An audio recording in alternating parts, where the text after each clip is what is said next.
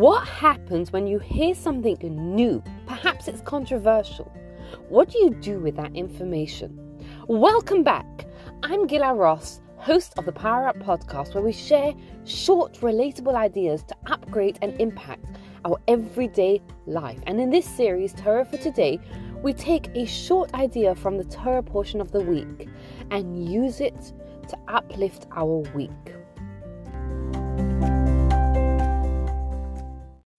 Has this ever happened to you? You hear something and it's new.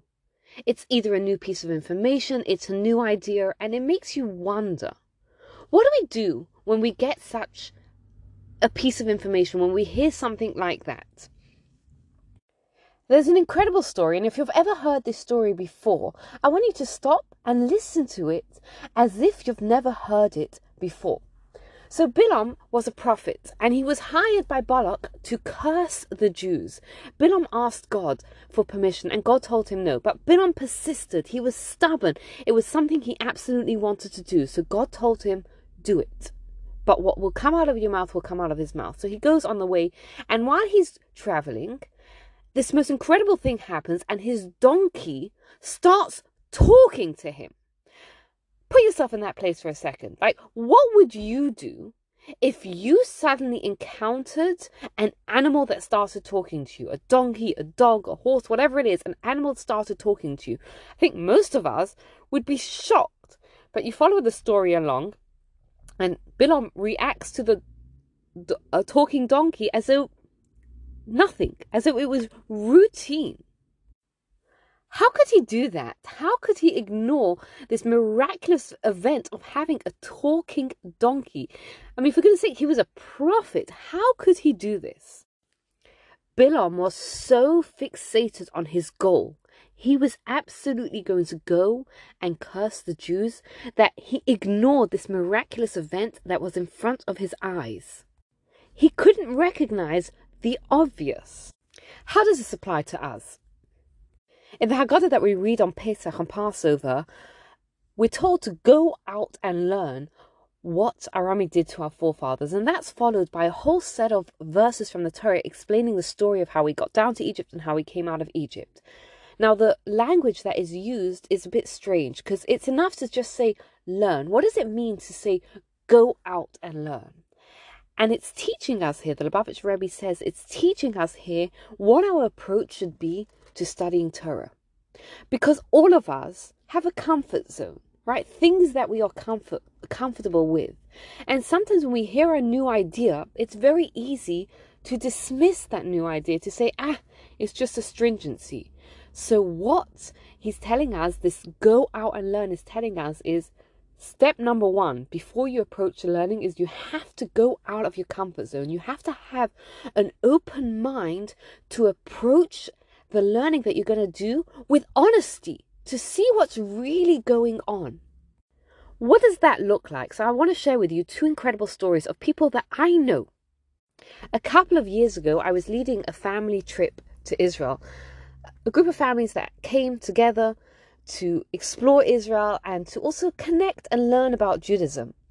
And one of the rabbis that was speaking gave a class and was talking about how parents often want their children to grow up connected to Judaism.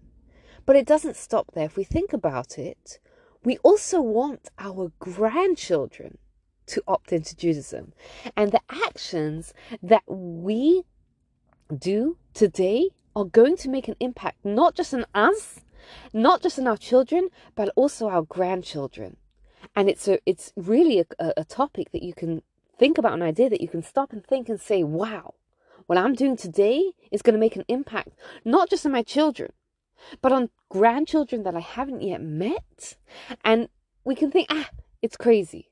But there was one woman in the group that I know of, I'm sure there were other people that also took messages from it, who listened with an open mind, and it made an impact on her.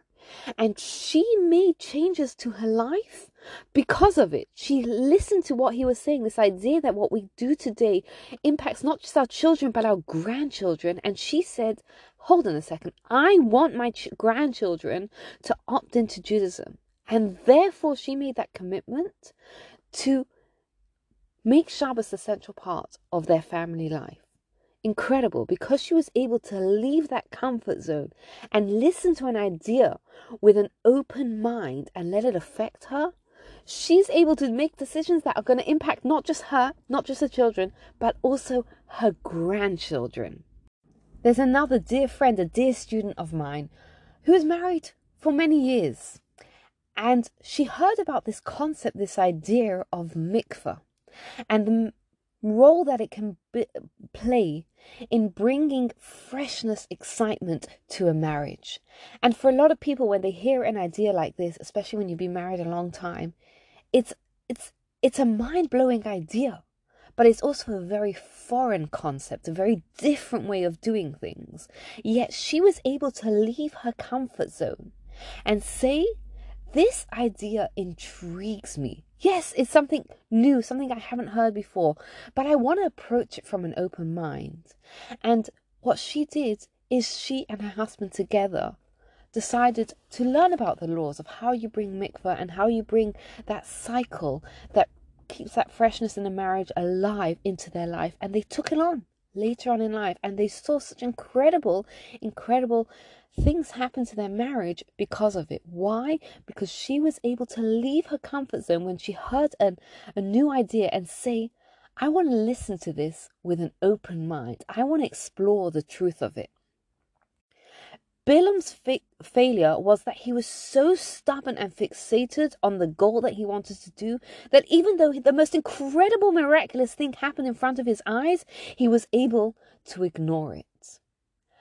For us, our success comes when we're able to leave our comfort zone and look at things with an open mind and explore the truth and the honesty and find out what's actually going on, because that is how we grow.